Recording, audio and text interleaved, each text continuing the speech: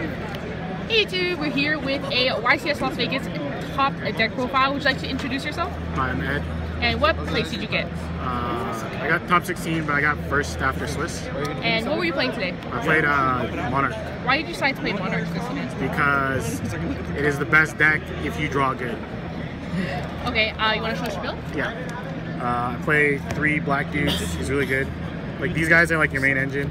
Like, you try to summon him turn 1. After every other turn, you summon him. This guy like stops you from getting OTK'd. I should have played 3 of this. This was like honestly the best Monarch. It stops you from breaking because you can pop like random cards to draw more cards. And then when you play this card, you can summon it on your turn to stop them from making plays. Like the Pepe deck plays 3 Eccentric Archfiends, so I would always summon this to pop it. This guy sucks. I sided him out. It should have just been a 3rd Karaz. Every handle where I break, it's because I couldn't get my engine going because I couldn't summon I couldn't dump a Spell Trap.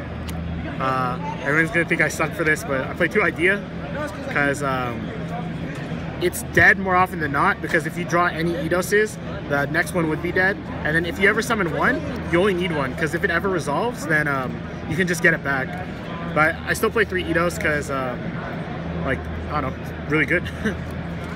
I play chicken games because I want to draw cards. Also with Karaz, lets you draw way more. 2 Reasoning. I play this card because I play a bunch of levels, and the only bad cards to hit are Aether. If you hit a Rubus, it's like foolishing a Rubus or summoning it. If you hit any of these guys, you're basically just dumping, you're foolishing them.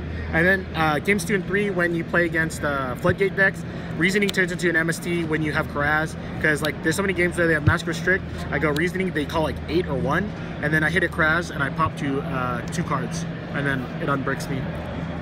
3 Pepe doesn't get a play. Yeah, pretty much. No cards. Yeah, they don't get a play, like simply put. It kind of sucks game 2 and 3 because more often than not, like they're gonna have like MSCs, Dark Hole, stuff like that. So game 2 and 3, you try to win off like card advantage through Monarchs or just OTK. 3 Upstart, 2 real ones, because just want more consistency. 3 Stormforth, because you gotta interact with your opponent on their turn when you have Aether, and it's really good in the mirror and good against Cosmo. 3 of every other card in my deck. Yeah, that's pretty much it. Just gets anything I want. If I open up this card, I feel like I'm gonna win because it's already like a guaranteed plus if it's live, and like the deck plays a lot like Spellbook, where if you don't die the next turn, you get it plus way more. 3 Black Whirlwind. I don't know why anyone would play less than 3, because this card plays around Strike, and that's the only thing you lose to. So if you have this on the field, the only thing that beats you game 1 is Warning. So you play around like the most widely played trap cards, so it's really good. This card's good because all you want to do is interact on your opponent's turn. Like summoning a Rubus and hitting like their Eccentric is usually just game against Pepe, or tripping their ship, shuffling back Cosmotown. And then 3 win conditions. This is how I win like a lot of my games, because this is literally Spellbook of Tower. I get to draw cards, and then against Cosmo and against other decks I don't get OTK'd. Yeah, there's no extra deck, as you know, Monarch. Really? Yeah. 2 Decree, this card was broken. I think I should have sided 3, even though it's like counterintuitive because they side MSTs and Twin Twisters. A lot of people side Magical Deflector, and that card's super lame. So World Decree like destroys them, and it beats like Key Beetle and stuff like that. 2 Breakthrough, it's only for the mirror. It's really good when you sub Aethers on their turn. 2 Curse Seal, because against the mirror, if you hit Stormforth, it's broken, you win. I didn't play any mirrors though, so like literally useless. 3, this card's so broken, should not be allowed. Like literally, I never lost the Mask Restrict. Every time I had an answer with this card, because I played like so many draw cards. I always got to it. It always got me there.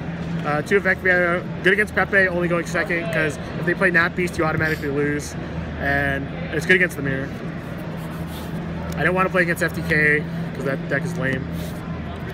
And then Ghost Ogre, it was like the best card on my side against Pepe and against Mermail. Like when they summon Megalo and activate effect tribute, you basically stop it and you kill them. And then it stops Monkey Board. Yeah, that's cool. Cool. Any shoutouts you'd like to give? Shoutouts to Nick Castillo. He's my best friend. Shoutouts to Team Ryan's car. I beat Ryan Murakami, the UDS champion, round 2. He's not even there. Shoutouts to Jobber. Shoutouts to Paulina. Shoutouts to Adrienne. Team Ryan's car and MultiMonster deals. Jake's the Stushkvi. Yeah, that guy's cool. Oh, and Anson. All right, cool. Congratulations. Thank you again. Thank you.